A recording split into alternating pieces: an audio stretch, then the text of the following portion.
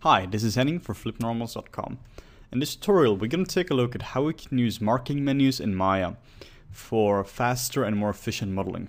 Maya has a very powerful feature set when it comes to modeling, but it's all hidden in menus and shelves which will slow you down when modeling. For instance, if you want to make your cube, you can go under Polygons and click the cube, and you're going to get a cube, or you can go to Create, Polygon Primitives, Cube, and you can get a cube. The problem is, when you're modeling, you want to move your mouse as little as possible and do it with as few clicks as possible as well. So they introduced a system, which has been in Maya for ages now, called marking menus. By default, Maya ships with these, and you just have to know how to access them. You have several different ones mapped to several different keys. For instance, if nothing is selected, Shift right mouse button will bring up primitives. So you can now just hold Shift right mouse button and select a polygon cube. You can go under Shift right mouse button, select the cylinder, the sphere, and so on. The thing is, this is gesture based, meaning you don't have to wait for the menu to actually pop up. You can just Shift right mouse button and drag down, to right, to left, and you can get all these various primitives. And this is just way faster than going up here and clicking all the time, because the amount you're moving your mouse is nothing compared to it. So that's the first one we're going to look at. That's Shift right mouse button with nothing selected. Now let's see what happens when you do it with something selected. If we are in object mode, we're going to get some tools, like Insert Edge Loop tool. If we are in edge mode, we're going to get certain other tools, like Extrude, which is extremely handy. You really just have to go through all these modeling, all these menus, and just figure out which ones are right for you, and then use them a lot. They're going to become really dug into your muscle memory, and you're going to be modeling very, very fast after just a short while. So the first one, again, Shift right mouse button with nothing selected will create primitives. Shift right mouse button with something in object mode with something selected will bring you certain tools. Then you have various ones based on the component type. If you're in Verts, you're going to get one type. For instance, merge Verts, which you're going to merge your Verts. Extremely handy. Edges, you can get something like Bevel. Shift right mouse button to the right. So extremely handy. I'm going to go through some of these now, which are the most useful I find. Let's go into Faces first. The one I use the most here by far is Extrude Faces. So you can just Shift mouse button, right mouse button, drag down, or just hit Shift down. Then you can start to move it around. You can do this really quickly, and you can start extruding in no time at all. Some other ones which are handy are Smooth Faces. For instance, you select everything by double clicking Smooth Faces will simply just subdivide your model. You also have Extract Faces and Duplicate Faces, which are under here as well. If you want to extract these, you want to have these as a separate item. You can just select them all. Hit Extract. That was the wrong one. Apologies. Extract Faces, and it can become a separate object. You can also just duplicate faces if you want to be in a new one, but still retain the old ones. There we go. Very, very handy. Let's see if there are any other ones which are handy here. You also have mapping, so you can add like planar maps to it. And add divisions to a face as well, which will simply subdivide it without smoothing it down. So that's very nice. That's on the polygons, or on the faces rather. On the vertices or vertex, there are some which are very nice as well. For instance, merge verts, and we have merge verts to center. So you can just drag up, Shift right mouse button, and just drag up. This is going to merge it right away without having to wait for a menu. Very, very nice. You can also just hit G to repeat last action.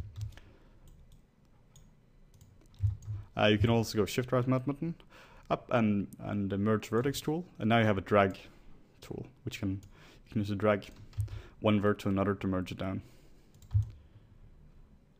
You also have stuff like Extrude, Vertex, which is also pretty handy at times. And that's about it. Those are the tools I use the most by far here.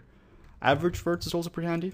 You can just select all these and just average verts, which is just basically going to smooth it down.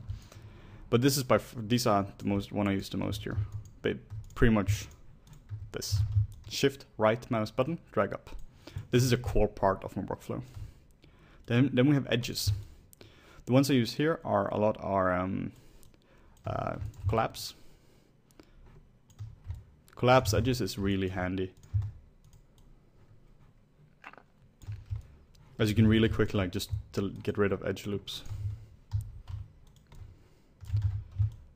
We also have bevel edges. You just shift right mouse button to the side,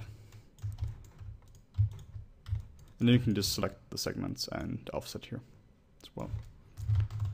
Hit Ctrl A to switch between the attribute editor and the channel box, and here you can just again set the segments and the offset by middle mouse button dragging. If you hold down Ctrl instead of middle mouse button, you're going to get a very incremental setup. So you can now really adjust, fine tune it instead of just adjusting the big numbers, which is pretty handy. That's just as a simple pro tip. Then that's about it for edges. I don't really use much more than that here, to be honest. Fill hole can be useful. Bridge can sometimes be useful when it's working. Edge slide tool, forgot about that one. Edge slide tool is extremely useful. So that will basically just slide it along the curvature. It will retain the curvature, but just slide the edges. Very, very handy. And that's about it for main modeling tools. You also have one marking menu, which is Control. So if you hold down, you select something, and you Control right mouse button, as opposed to Shift right mouse button. You now get selection tools up. So you can now convert the selection to edges, verts, and so on. Very nice. You can grow your selection, you can shrink your selection, or you can also do this with hotkeys if you prefer. And you have some various selection tools here. One which is pretty nice as well, which a lot of people don't know about, is Control right mouse button, edge ring utilities, and here you can do something like edge ring and collapse. We should just select edge ring and collapse it. So let's just make a new one here. Select it, delete, then go under here. Actually, let's just smooth it a little bit. Let's smooth it once more. Hit F to focus. So if you now select this one here, Control right mouse button, edge ring utilities, and edge ring and collapse. This will now select the entire edge ring and just collapse it in one operation. You also have this one, edge ring, just to edge ring, we'll just select the edge ring, as opposed to an edge loop, which is this. Edge ring is the ring of edges. Control right mouse button and edge ring and split. This will add a loop down the line in the middle, which is really, really handy as well. You can also do this in a really quick manner. So again, it's gesture based, so you only have to go down here and then down again, and you're going to get edge ring and split. So this is something I do quite regularly. And for those who don't know what you're doing, it's going to look like magic, which is kind of a plus.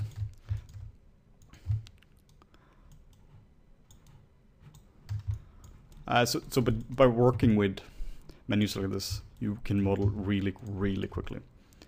There are a couple more which are handy. One is Control Shift right mouse button. We'll just get to that. Control Shift right mouse button is a modeling modifier.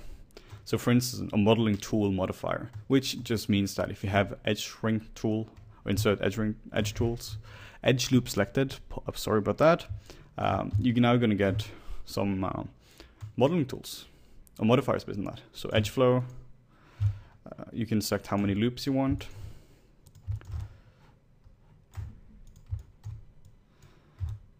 So you have a lot of nice things like this. This also works with the various tools like Bevel. and pretty much every tool in Maya. So that's Shift or Ctrl Shift right mouse button, which is going to give you modeling tool modifiers. That's pretty much it for just pure modeling.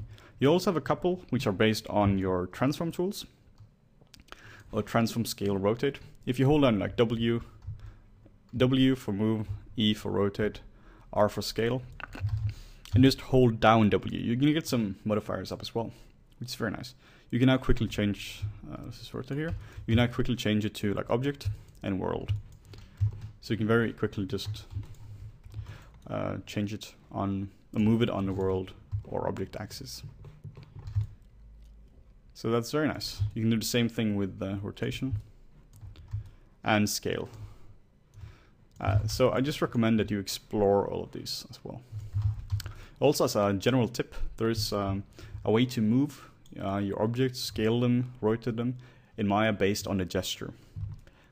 Meaning that you don't actually have to click here to move it about on the manipulator or gizmo.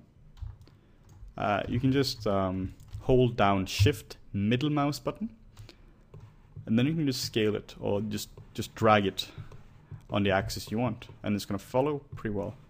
So you can now see my mouse, my cursor is all in the bottom right corner, and my gizmo is all the way up here. I'm just dragging it in the axis I want it now, which is very nice because you don't have to move it over here and accurately select it.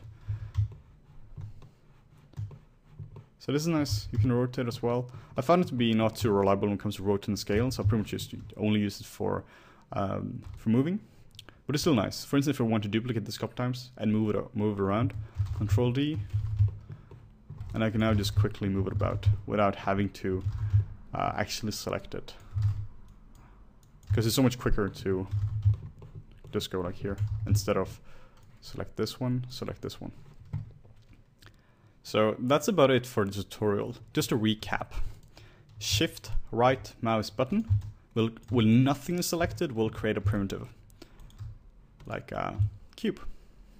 Oh, by the way, if it doesn't select, if it doesn't create a cube right away, but it rather does this, you have to draw it out. Just go under Shift right mouse button and check off interactive creation, and it's gonna just give you a standard cube in the center. If something is selected, you get different modeling tools. If you're in object mode, you get some. If you're in face mode, you get some.